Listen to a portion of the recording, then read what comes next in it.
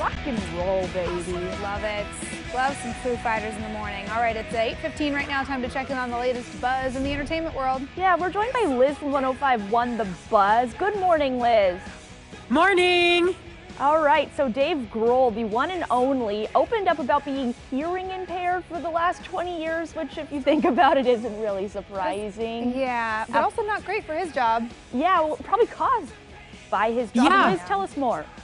I had no idea that he was hearing impaired, but he opened up and did an interview and said for at least the last 2 decades, he has had issues with his hearing. And through the pandemic, it was especially difficult because he does a lot of lip reading. And when people were wearing masks, he couldn't always tell what they were trying to say to him.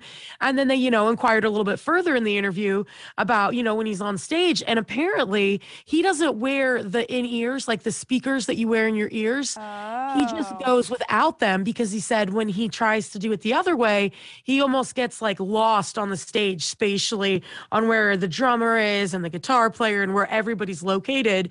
And so just to be able to better perform, he just goes without them. Yikes. I mean, I get it, but then at the same time, you have to wonder, like, is that making some of the hearing loss worse? Well, I mean, he was a drummer for so long, probably still plays. I can imagine maybe in your younger years, you're like, I don't need in-ears, and so you just blast away. Ugh. I mean, it hasn't hurt his performing. It hasn't put a damper on his career, at least. Yeah, I know even when I go to a concert, though, even if it's a more mellow one, like a John Mayer or a Justin Bieber, I always wear earplugs because it's too loud for me. So imagine not only the sound of the music on the stage by the speakers being so loud, but the crowd cheering in general, too. Right. That's also got to be a lot of noise coming at you. Right, right. Yeah, I've started wearing earplugs. I didn't in my younger years, and yeah, I have since thought about it. Like, it's just not worth it. It's better to put some earplugs in. Be safe.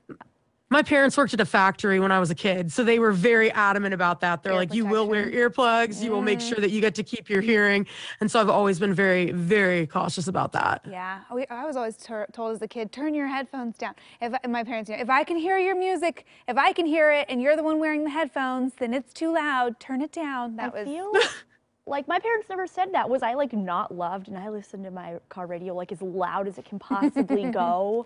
I don't know. It's cathartic. It's rock and roll, baby. I guess. Cathartic. I mean, I even say that to my 5-year-old son, Theo, when he's watching Peppa Pig, though. I'm like, if I can hear Peppa, you need to turn that volume down. If I can hear it, turn it down. That's the rule. Yeah, but thanks, Mom and Dad, because I can still hear. So we'll see.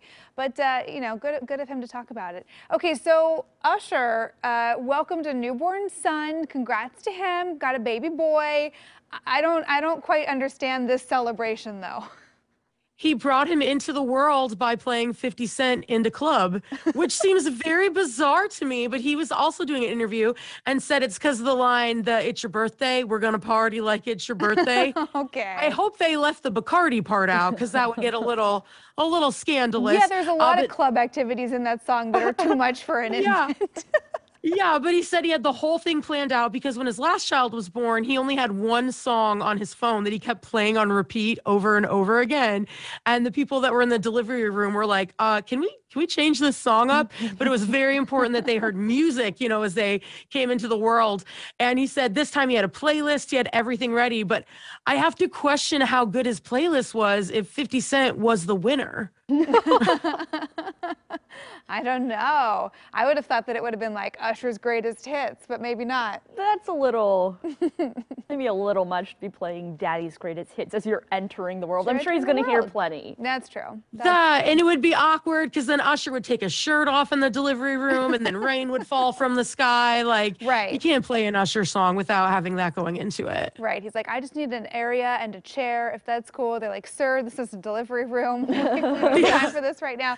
No, that's fun though. And congrats to him and his new baby boy. And maybe he was playing the radio edit of the song. Who knows? Yeah. I hope so. All right. Thanks, Liz. We'll see you tomorrow. Bye, friends. And again, you can listen to Liz and Mike every weekday morning on 105.1 The Buzz.